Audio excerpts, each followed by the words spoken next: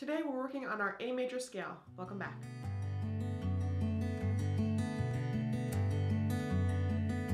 Welcome to the studio. My name is Cassie and I'm a professional violist and teaching artist. So today we're going to be working on our A major scale. We'll do 1 octave, 2 octaves, and 3 octaves. And I'll put the timestamps below in the description if you want to skip ahead to the octave that you're working on. So our fingering pattern for that first octave scale is 1, not touching 2, not touching 3, and then open D, or you can use 4th finger, your preference. Then 1, high 2, high 3, and then we're going to use 4th finger for that A on the top. This is the same fingering pattern we've been using for all of our other scales, and it's convenient because it's just one fingering pattern to remember. So I'm setting my metronome to 74, and we'll start 4 beats, 2 beats, 1 beat per bow. 1, 2, ready, go.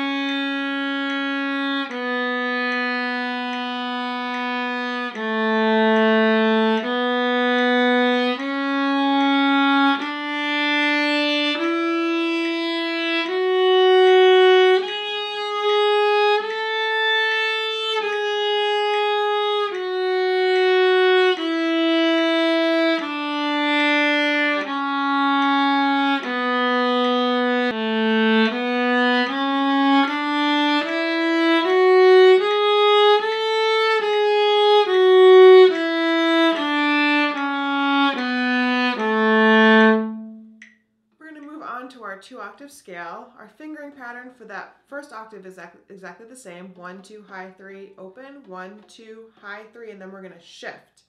I'm going to use the same exact fingering pattern. 1, 2, high 3, 4, 1, 2, high 3, 4. So I'm going to set my metronome to 74, and we'll begin. 1, 2, ready, go.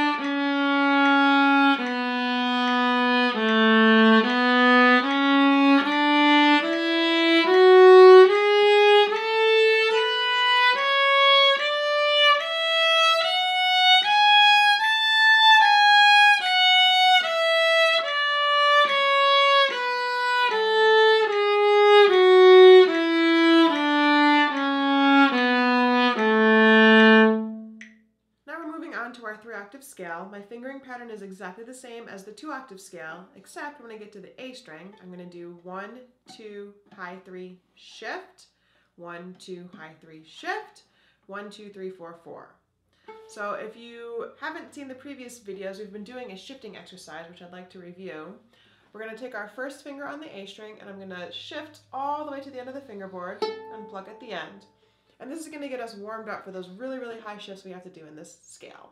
So thumb comes underneath the neck and then onto the side of the fingerboard, and then I pluck at the end. So underneath, on the side, pluck at the end. You want to make sure that your thumb doesn't fly off or kind of hangs out in the middle of the air when you get to these higher positions. We want it stuck on the side of the fingerboard for a little bit of stability. Now, some people are able to reach with their thumb on the bout here, and if that's you, great. By all means, stay there if that's more comfortable for you. I definitely need to be on the side of the fingerboard. And just a reminder that the higher positions, or the higher up we go, we need to move our bow a little bit towards the bridge to get a better sound. So we're starting 4 beats, then 2 beats, then 1 beat. And I'll call out the shifts on the first go around. 1, 2, ready, go.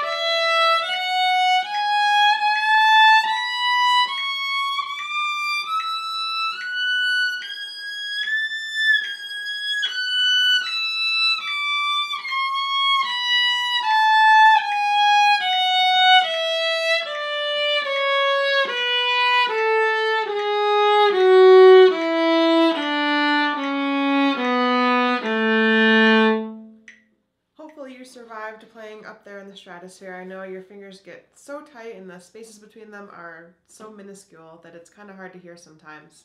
And even my tuner doesn't really register the pitches up there quite so well. So we're doing the best that we can. If you want my fingerings, if that's helpful to have a visual, check out Patreon. That's linked in the description below. As always, thank you so much for joining me today, and happy practicing.